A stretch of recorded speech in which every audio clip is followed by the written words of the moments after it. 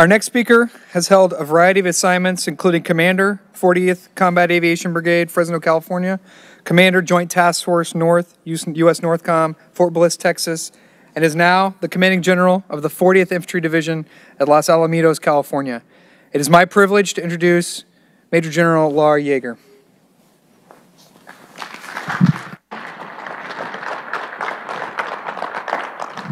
Hey, welcome back from lunch, everybody. We're getting a slightly late start to my presentation, but good news.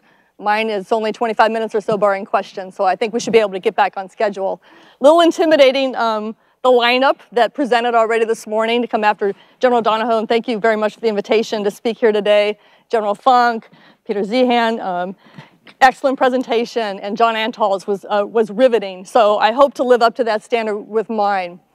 So military combat in urban terrain is not new. There's been some very recent examples, such as combat in cities. Mosul is a good example, but the character is likely to change in terms of the scale. How prepared are we to conduct multi-domain operations, offensive and defensive, in very large modern cities? The objective being to defeat the enemy, but also to minimize harm to the local civilian population and preserve as much of the infrastructure as we possibly can.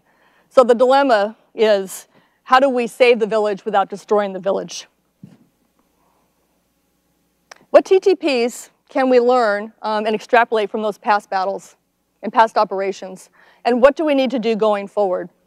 Today I'm going to talk about combat in megacities, or defense in dense urban terrain, combat in dense urban environments, why the 40th Infantry Division is interested in this topic, what we've learned from our past operations, and offer some suggestions on how we can increase our readiness to fight and win in these challenging environments.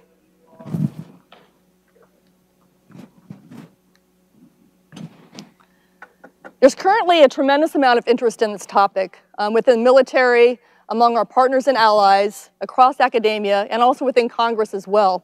In fact, the 2020 NDAA directed a report on lessons learned in Mosul and Raqqa to inform on training, doctrine, and resourcing future operations in densely populated environments. It's a problem that first came to our attention due to our affiliation with USERPAC, when General Brown noted that 21 of the 41 largest cities and 7 out of 10 of the largest armies were located in his area of operations and responsibility. Around the same time, General Milley was also talking about the topic.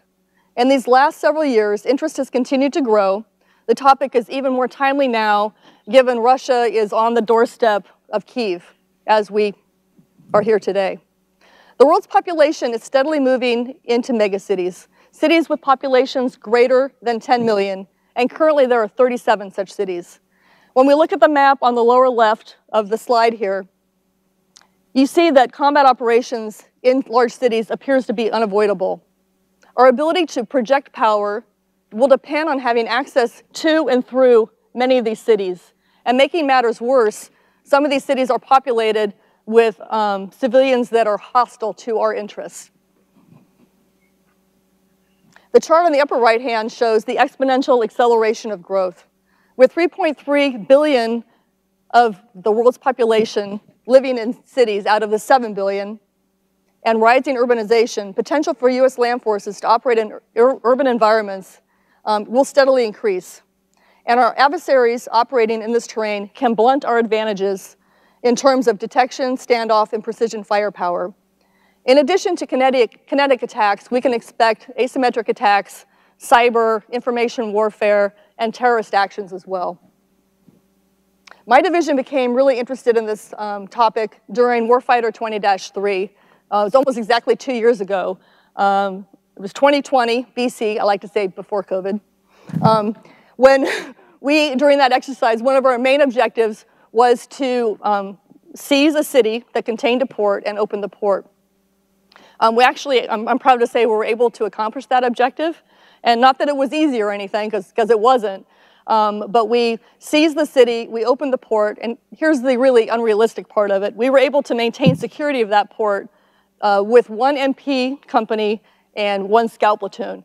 So this doesn't seem realistic at all to us. So that kind of opened our eyes. Later that summer, we had the George Floyd civil disturbances across the country, and the California National Guard activated 10,000 soldiers. So we actually got a call at about 7 o'clock on a Saturday night, and by 2 in the morning, we had soldiers on the street. Within 48 hours, we had 5,000 soldiers activated for that civil unrest requirement, and a day later, we had 10,000 soldiers. But when you put a brigade in a city the size of LA, which is a mega city in that county, greater than 10 million residents, it's like a drop in the bucket. And so there definitely were some challenges there. Even with COVID having shut down a lot of the economy at that time in LA, transportation through the city is difficult. There are issues with sustainment, and obviously line of sight communications are a challenge as well. It was somewhat easier for us because we know that terrain. Obviously we speak the languages and we know the city pretty well. And generally speaking, being that it was a permissive environment, we didn't have too much trouble. The local population was pretty happy to have us there. With that activation lasted for a week. I suspect that had it gone longer than a week, sentiment might have turned against us. But it was a good activation, and we learned a lot about what the challenges would be if we were to operate in a less permissive environment. So I would say that while operations in support of civil authorities are not the same as combat operations, there's definitely some relevant lessons learned that do carry over. And definitely, you know, if we're to engage in combat operations, there's a whole next level of things that we're going to need to keep in mind. But we learned a lot, and we think that that experience makes the 40th Infantry Division probably better prepared in some ways to operate in urban environments. So we've also come to believe that just like there are mountain divisions and jungle divisions, that there probably should be at least one division that has specialization in urban combat. And again, we think because of our past experience, our relationships with law enforcement, experts in consequence management, that we are probably ideally suited for that.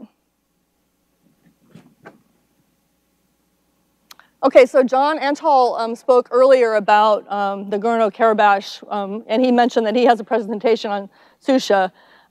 We're really lucky in California to have Colonel John Spencer on our team. He is the chair of the Urban Warfare Studies at the Modern War Institute, and he's now a member of the California National Guard. He is a recognized subject matter expert in urban warfare. I highly recommend reading his papers and listening to his podcasts. This paper that he did just past June, he talks about 3 lessons learned that I think are important in urban combat. And while the city of Susha is a small city, it's only about 4,000 folks there, there are some lessons learned I think that are broadly applicable to megacities. So the capture of Susha was a major strategic victory for Azerbaijan, and it ultimately decided the outcome of the war. Cities have long become you know, key strategic objectives. They're usually built on key terrain, such as ports, for instance. And they're seats of national power. They contain essential resources and offer control of important lines of communication. So some would argue that we should simply bypass a city, but as I mentioned in Warfighter 20-3, the city was our objective, so it's often unavoidable. So if it's not an option, then we really must be prepared to operate in those environments. The second point is urban combat is not simply an infantry task. So it requires combined arms, and in Susha, air superiority, bombing, long-range precision strikes, unmanned aerial systems, they were all enabling warfighting functions. Capturing the city required combined arms capabilities, including special forces, fires, armor, engineers, and infantry as well, in both the shaping and decisive operations. It does take infantry units to clear urban terrain, building to building, but to be successful, the division is going to require mobility equal to or better than our adversaries. We should expect to use armored vehicles and mobile protected firepower as well. Okay, so once you've taken the terrain, what then? You not only have to be able to take the terrain, but you also have to be prepared to retain it. In Susha, the Armenian forces left the cliffs surrounding the city unguarded because they assumed them to be unpassable. This oversight enabled 400 Special Forces soldiers to infiltrate the city and block the road, preventing Armenian reinforcements from getting into the city. So that was a big error. Okay, on the other hand, what we learned in Mosul is a small number of forces can be very difficult to dislodge. So in the Battle of Mosul, it took approximately 100,000 coalition forces months to dislodge what we think was 10 to 20,000 ISIS, most of which were probably not that well trained. So it's much easier to defend a city than it is to seize it. Now, this is an example on the civilian side, but we've also, if you've been following the news, have been watching what's been going on in Canada, where a few, couple hundred, 300 truckers have basically shut down important lines of communication and crippled a city. So you have to really be taking into account the variables, what the civilian population can throw your way when you're operating in urban environments as well. Okay, so looking at this problem set in the .mil PMF framework doctrine, testing existing doctrine and developing TTPs is really necessary. The TRADOC pamphlet on the upper hand right side is very current. It was published in 2020, and it does a fantastic job of laying out the strategic, tactical, and operational implications of operating in urban terrain. The predecessor was a TC90-1 that was published in 2008, and it is really coin influenced, talks a lot about going building to building, kicking in doors, and clearing rooms. So there's a real big gap there in the how to operate in this environment. What we hope to do with the 40th Infantry Division is draft something that would be like the Gold Book, but for urban operations instead. And so far, we've made good progress on that task. Last year, we offered our first urban planners course. And what we've done is we've maintained contact with the students from that course who came from different areas of expertise. And we've been basically crowdsourcing this SOP. So we've got some pretty good progress on that. But the thing is, we have to move past the idea of coin. And we need to look at the lessons learned from previous battles, figure out what we can take forward, what's relevant, and throw away what's not relevant so we don't get stuck in the past. So, I don't know if I did that. So, interesting, the chart on the lower right-hand side comes out of that old TC, and it does illustrate some of the challenges that we find in the urban environment. So, being here with, tanks are kind of king, right? You can see that the main guns elevation are not going to reach the upper story, so that's a huge risk. And another example from the civilian side of the world, in 2017, there was the sniper that was in Las Vegas, and that one man managed to kill 40 folks and wound, I believe it was like maybe 60 wounded. Anyway, several hundred killed and wounded in that event. So, yeah, 60 killed, 400 wounded. So anyway, we would like to fill that gap and provide the staff officers something practical that they can work with. Something else that we would like to look at is how to best fill and employ the civil military operations centers. So you want to find the people that have the right skill sets, bring them into that organization, and use them in planning and execution of operations in the urban environment. And the other thing too is this is always important, but how you can best employ your LNOs to get them into the right places so that you can leverage the capabilities that are resident in the cities, thus relieving you of some of those tasks as a commander in that environment. So in terms of organization, we need to determine what the optimal task orgs would be in those operations. There are some low density capabilities that are really important, so things like your civil affairs, linguists, access to engineers is also really important. Public affairs, information ops. We're looking at using light divisions for this mission, but it's doubtful that light divisions have the mobility and transportation capabilities that are really going to enable success in a large city. I'm particularly interested in the application of aviation in cities. When I was deployed to Iraq, we generally flew at about 1,000 feet above the cities. That was because the risk The greatest risk we had was with small arms fire, and I would suspect in megacities that would be the case as well. So how we employ aviation, rotary wing, I'm talking about, would probably be more to secure the perimeter of the cities, to control access, the lines of communication, and prevent reinforcements from coming into the city. We could also look at using UAS at higher altitudes to facilitate ISR targeting and potentially to serve as retransmission platforms to get after that problem with the line of sight communication. Another capability that appears to be really well suited for these operations would be our maneuver enhancement brigades that come with a really nice array of capabilities. The engineers, the MPs, the chemical and EOD and some civil affairs normally are within those formations that appear to be really ideally suited for operations in cities. Okay, training, and this is the thing I mentioned. The thing that got our interest at first was how unrealistic the training was, the scenario in the warfighter. So we need to make sure that we can incorporate some injects at a minimum that would help us as commanders think through some of the problem sets. So I think an easy fix would be to simulate a large number of displaced personnel on the battlefield, for instance. You know, they're going to generate needs for support. They're going to clog up your lines of communication. How do you deal with those? Maybe even putting some enemy in locations that cause targeting dilemmas for us. So, for instance, putting enemy in the vicinity of a nuclear power plant. You know, what would be the consequences of targeting the enemy there? So, I think there's some easy things that we can do. The 40th Infantry Division is really excited to be working with a well-known wargaming expert. Brian Train is working with us. He's created a thing called the Urban War Chest, which is a pretty simple and abstract game about large-scale combat operations. Two opposing divisions, division-level commanders, try to capture and defend objectives on an urban hex map game.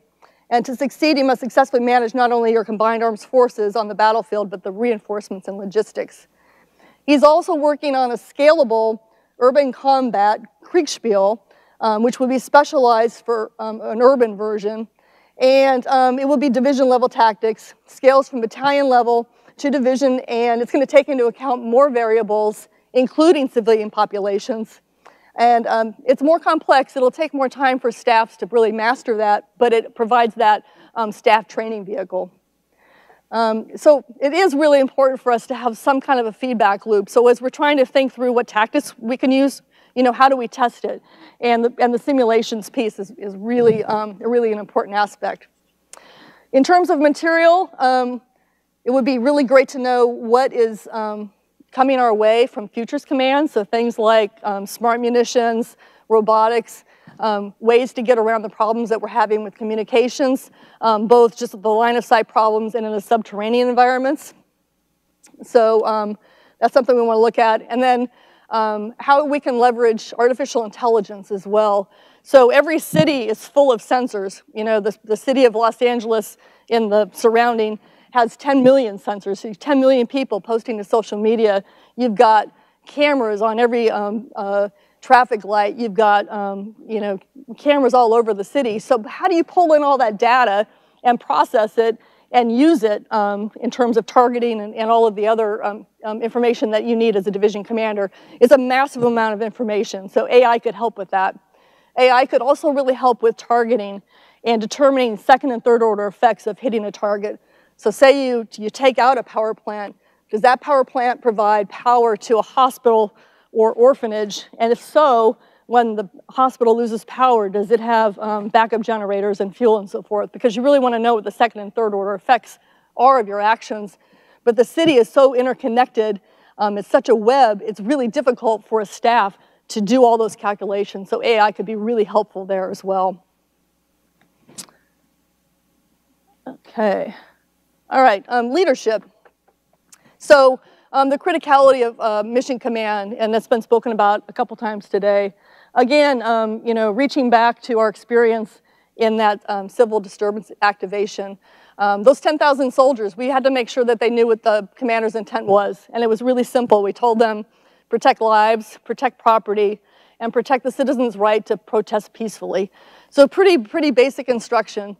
We had several occasions where protesters got fairly aggressive with our soldiers, and they demanded that the soldiers take a knee with them. Well, you know, it's a tense situation. We had a couple of our members decide to go ahead and take a knee with those protesters. They're on the ground. They are the best informed.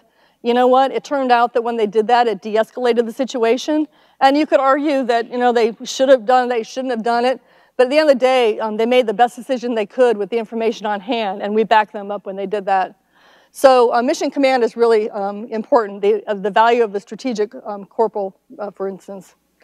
So additionally, it's really important for us to recognize, and it's hard to do sometimes because everybody comes to us for answers, but we're not always the best informed. So we really need to be looking for experts from outside the DoD to help inform us on these issues, and potentially looking for broadening opportunities for our own personnel to go serve with other organizations that might have more experience in this area.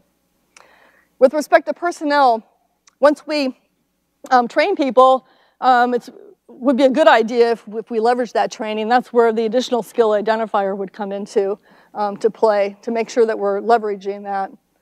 Let's see. Okay. Right. Facilities. I think we can all agree that the current CACTIVs are not sufficient in scale to replicate megacities. It's a challenge, something that we really need to look at. But we do want to leverage the facilities that we have. And it could be a case of just adding taller buildings, you know, in some cases. Out at Rajesh is a really pretty good training facility out there. And we're really happy to have a good working relationship with General Taylor out there. So we want to leverage that partnership.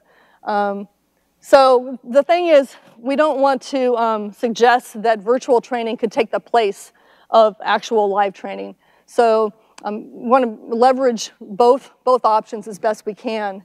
There is a pretty good training facility, Muscatatic training facility, that has a couple hundred buildings, and it's spread out over about 1,000 square miles.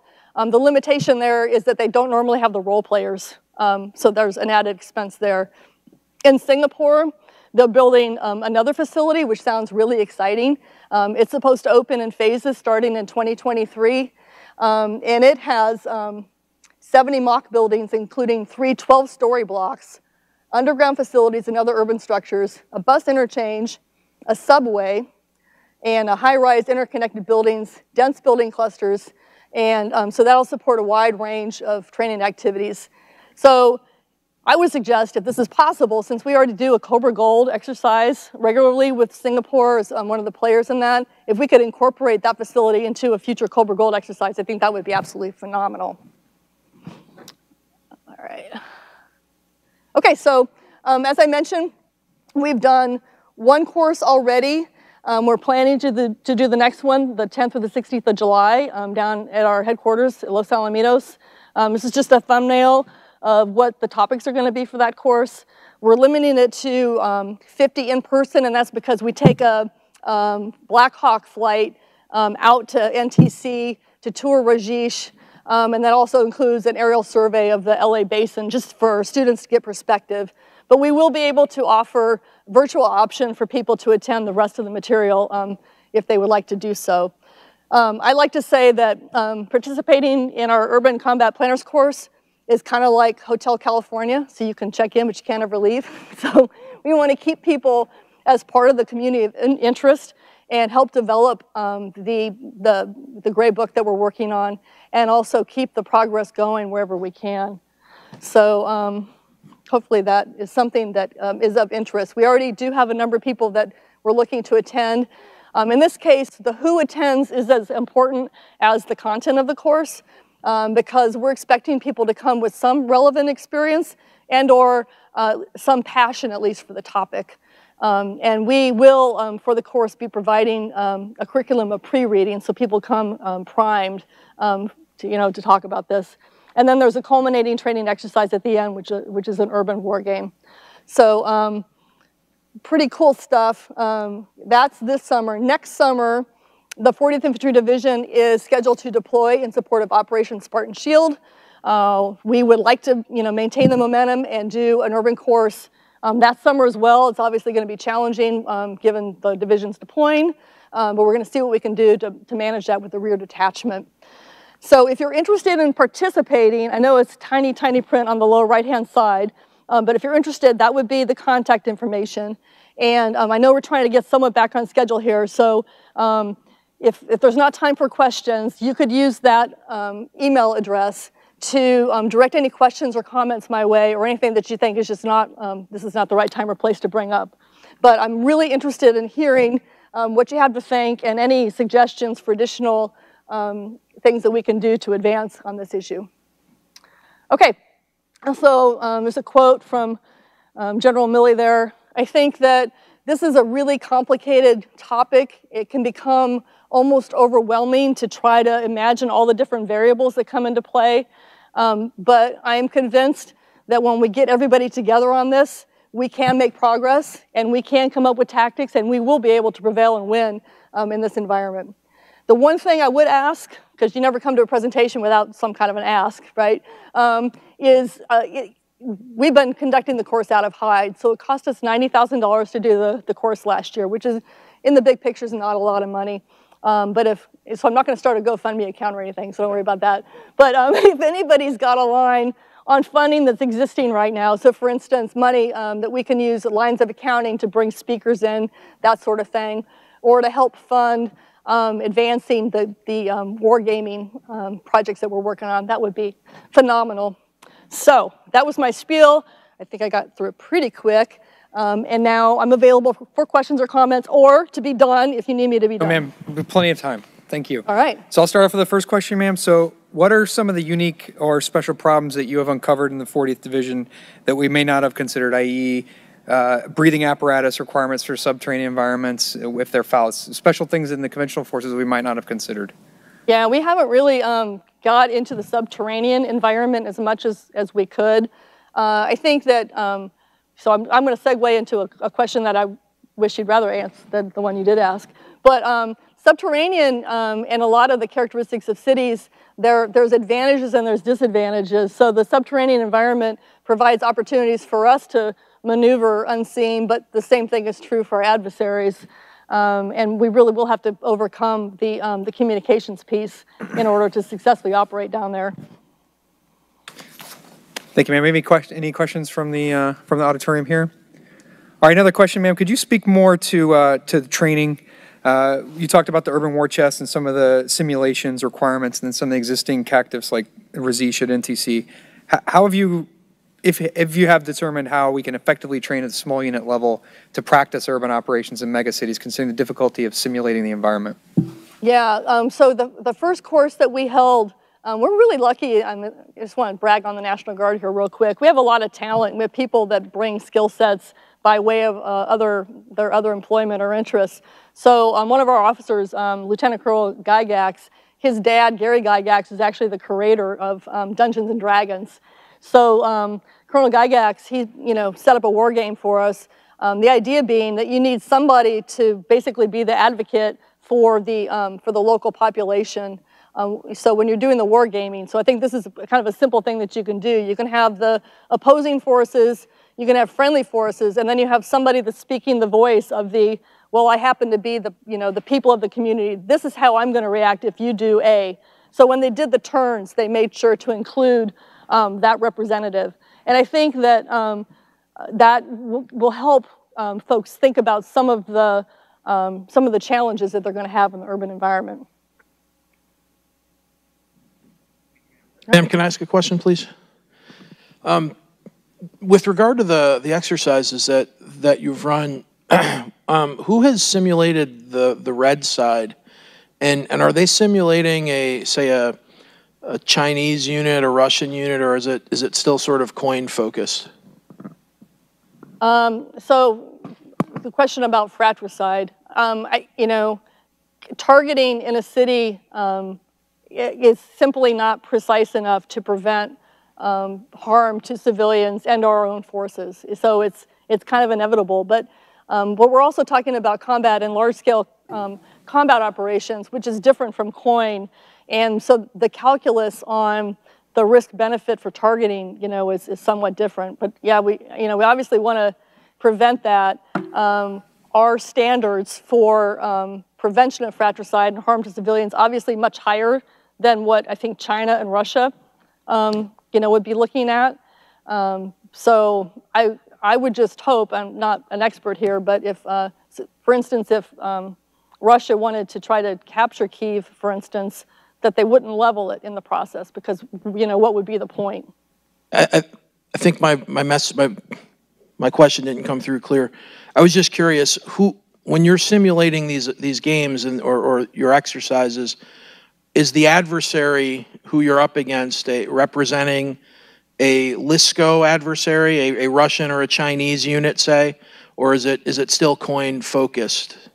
No, it's not coin focused. No, it's definitely in the large scale combat operations. It might be the Etropians or whatever, the pseudo Russians or Koreans, but no, exactly. It's we're trying to get away from coin. Okay, so thank you very much for your attention. Appreciate your time. Again, if you have anything for me, I'm on the global. Look forward to hearing any ideas you have, especially if you know how to find money for me. That would be the most awesome thing ever. So, all right, thank you, everybody.